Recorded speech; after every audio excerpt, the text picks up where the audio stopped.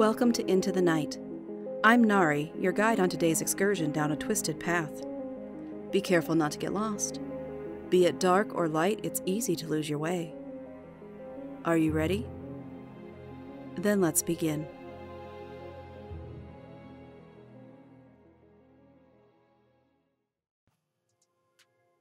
A world of possibilities. A sliver of sky cut through the bustling cityscape ahead of me. No matter where someone came from, blue skies, thinly veiled with clouds that wrapped us in their embrace, were universal. After a long trip, I was grateful for anything that made me feel less alone. A new city stretched before me, and at times I felt overwhelmed. In the middle of unfamiliar sights and sounds, my mind reeled. It didn't seem that long ago that I was safely at home, in the quiet of our rural community, focused on my studies at the Institute. Graduation day meant celebrations with family and friends, many of whom I hadn't seen in years.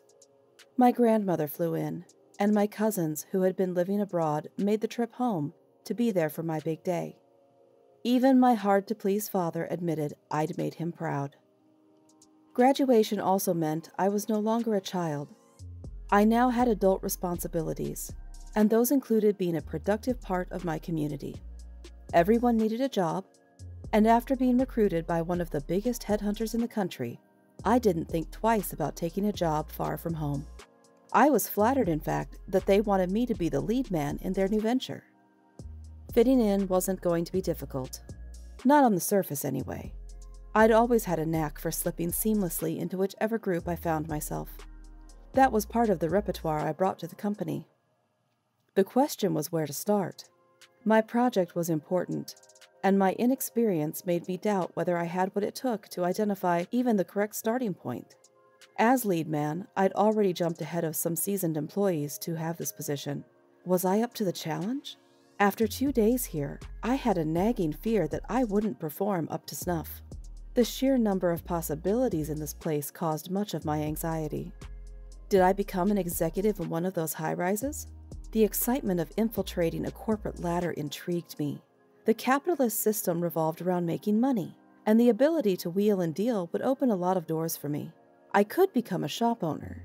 I'd soon hear all the local gossip and have keen insight into what made the people in the city tick. What motivated them?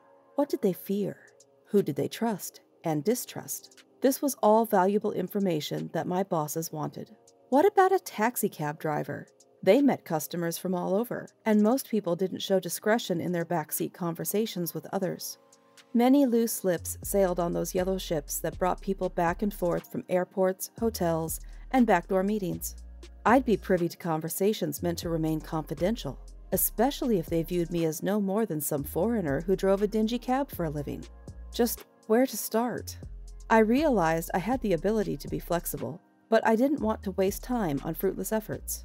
If I didn't make a good impression on the company's execs, I'd find myself on the bottom of the heap sorting mail in the back room while my former classmates climbed ahead of me in the hierarchy. No, this was my chance to prove I could do something big. I had to do it right. Just then, my phone rang. "Michaelis, a lot is riding on this project." "I realize that, sir. I arrived just 2 days ago and was familiarizing myself with the area." "Well, we aren't paying you to sightsee. We need you to act quickly and decisively." "I understand that, and I apologize." "As venture capitalists, it's our job to move in, use what we can, sell the rest for scrap, and move on. We can't waste time with this. Other projects are on the burner too."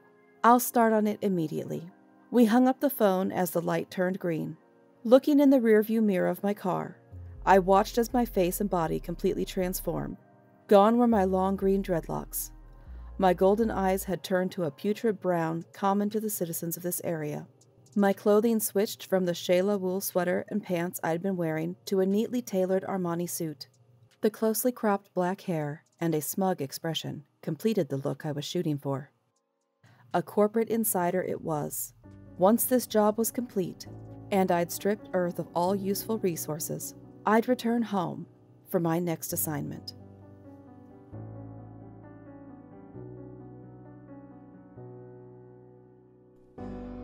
Thank you for joining me for Into the Night.